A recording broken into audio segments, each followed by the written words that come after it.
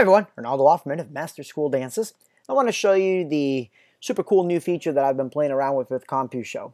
Now, as you know, one of the things I love about Compushow is that I can grab, my fixtures on the fly. Like here's all my floods, and I can quickly choose a color. Now, this is perfect for weddings, of course, or an event where I need to quickly grab a color, and I can macro it if I need to recall that color later on. Of course, I have, some pre-made scenes which I'm in the middle of working on. For example, let's shut that off. Let's see. There we go. You can see some of the scenes that I've already, worked on where it's changing from blue to yellow. Or, of course, some really cool chases. Like here's one called the Knight Rider Chase. It actually chases back and forth. The only thing is that when you're doing weddings, especially if you're going to be doing higher end lighting design, you want to match their colors perfectly. And the problem with that is then that means that a lot of these shows, yeah, you can use them when the dance floor goes on, but what about if you want to create custom, light shows for their colors? Now, you know that a lot of times when you're doing that, it can take a lot of time, to create a nice light show. And it can be somewhat of a pain in the butt when you have to do it again and again, wedding after wedding after wedding. Well, James got me into looking into palettes, showed me how to do it. I'm like, this is the greatest thing ever. This solves this. Because palettes are basically a placement. It's a placeholder, if you'd say. So let me show you how this works, okay? Let's go ahead and go to external windows, and we're going to click on palette. Oh, okay. Now, I've already made generic palettes. Generic palettes means that they'll pick up, the RGB fixtures will pick them up. You'll notice there, again, how they're changing color, etc. Okay. So let's say, for example, we're going to go into, color one. Let's say the bride's color is like a purple lavender, right? And the second color is going to be white. All right, so color one, purple lavender. Color two, white. Pretty simple. All right, so let's go ahead and save that. Let's go ahead and make a new show. So we're going to make a scene. We're going to go to button.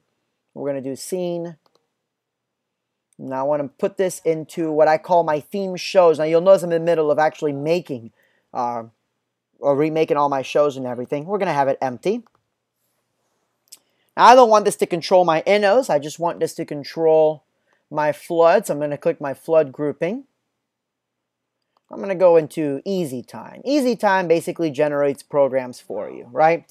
So I'm going to go ahead and go into, actually before we do that, let's just go ahead. I'm going to go by my groups. I have my QWHs, and I'm going to go ahead and turn the dimmer all the way up. Shutter, I want it to be open. The next one are the PAR 64s. I want the shutter open. And the dimmer intensity at 255. The Mega 24s, I want my shutter. Oh, that's right, shutter on this one's a little bit different. So dimmer all the way on. And the Mega Tripod profiles, again, shutter all the way on. And dimmer, I don't need to set the level, but okay, 255. Well, you're not doing it. Oh, there we go. Okay, so we have that. Now let's go ahead and drop in a color here into Easy Time.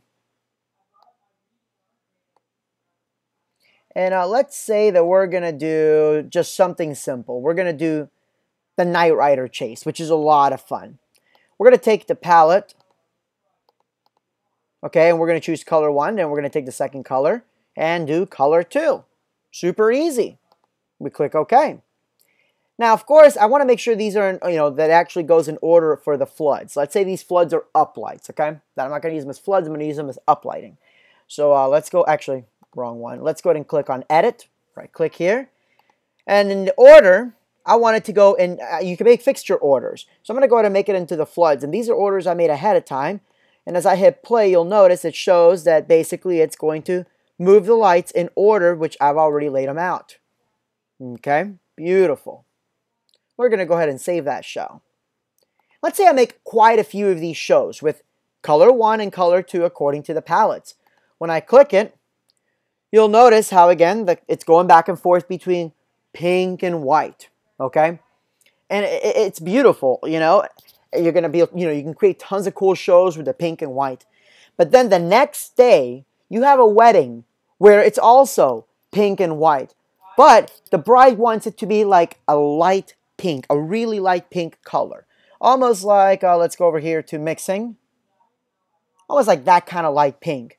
And let's say you had 20 different shows that you made specifically for weddings, for uplighting, to match their wedding colors. You're like, oh man, I got to reprogram all these again. Wrong. Let's go back to our palette. So we're going to go again to controller. We're going to go to external window. We're going to go to palette.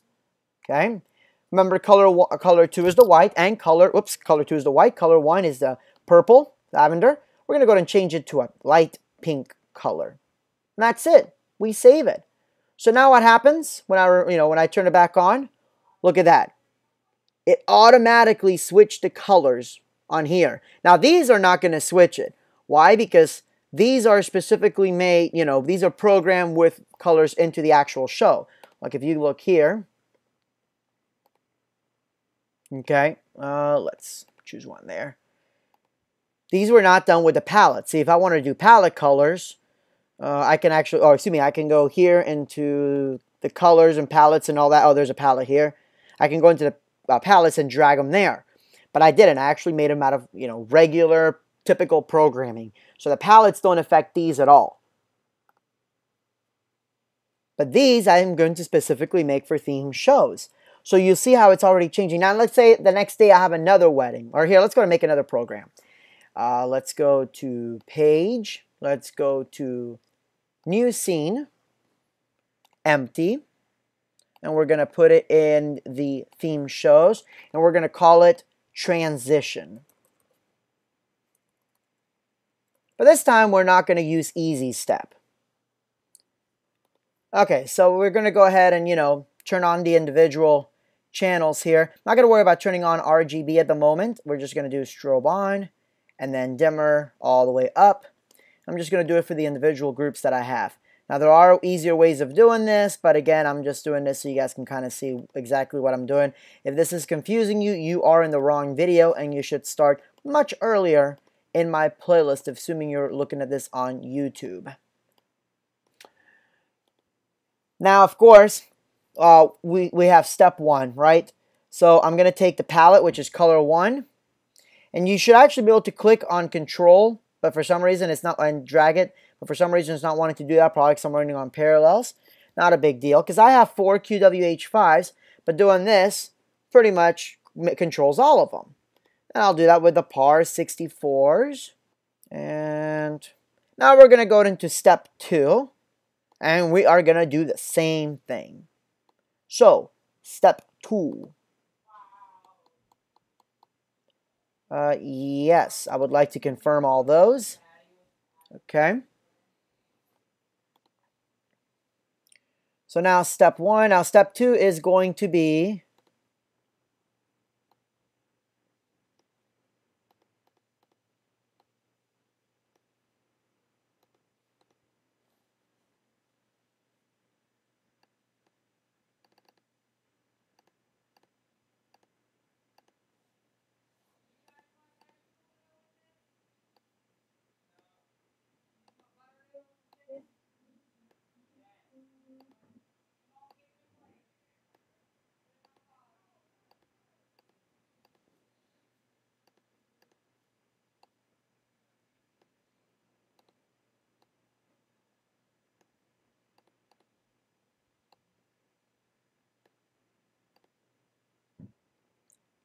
okay, so we're pretty much done, and if you notice, we hit play.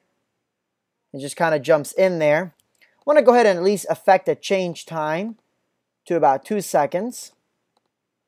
Okay, with the whole time at 2 seconds. You can also click on the little clock up there and change it globally.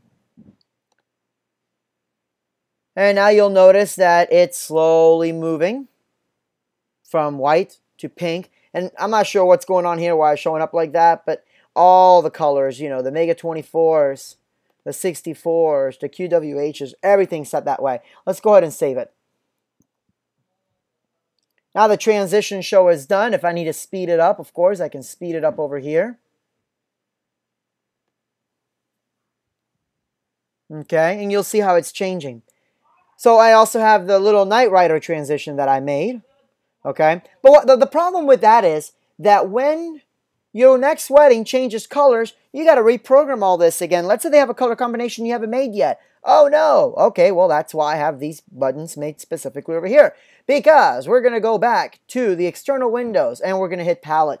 And let's say the next wedding colors are, oh, I don't know. Let's do something really obvious. Let's do baby blue and green, which are just interesting colors together, but really obvious that way. So we're going to go ahead and save out of there. Now look what happens. It automatically updated these shows that use the palettes. So now it's from baby blue to green for like the Knight Rider or the transition show that I made. Now how cool is that? Let's do one more thing. Let's go ahead and actually let's kind of squeeze that over for a second. Let's go ahead and right click on the transition group. Oops. Got to shift click. And because I'm recording the screen, it's of course going to act up on me, right? Okay.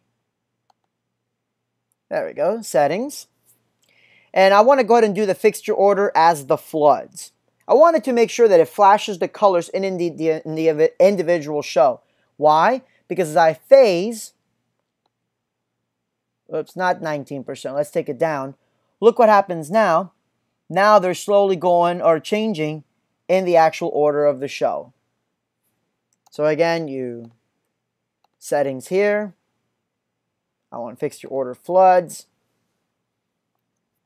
So as you phase it, you can actually affect the order they change in, which is again perfect for uplighting. Or double click and just have them change in transition. If you want to speed it up, you can.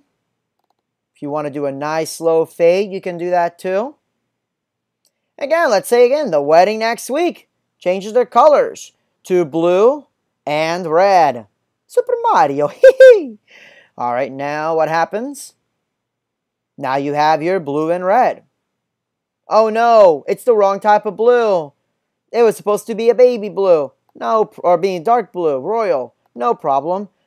And voila. You'll see the mega bar, which is currently disabled at the moment. At least on that program that I made. On here, it's re-enabled. So again, that is where your your palettes really come in for color. How do they work for your movements? Well, let's say that you have a spot for a mirror ball. And then you have a show that, you know, the lights move around and then it goes right back to the mirror ball. Well, that point where it hits the mirror ball would be a palette. You'll just call it mirror ball. And then you only have to go into your palettes and you have to move that point so your lights hit that mirror ball, and it'll change all your shows that, you know, affect the mirror ball or, you know, involve hitting the mirror ball. So again, a lot of cool things that you can do there. That's one of the steps, and this is one of the things that makes this perfect for weddings or stuff where you got to change your colors constantly. My name is Arnaldo Offman of Master School Dances, showing you Compushow. Real cool feature called Palettes. Thank you so much, and God bless.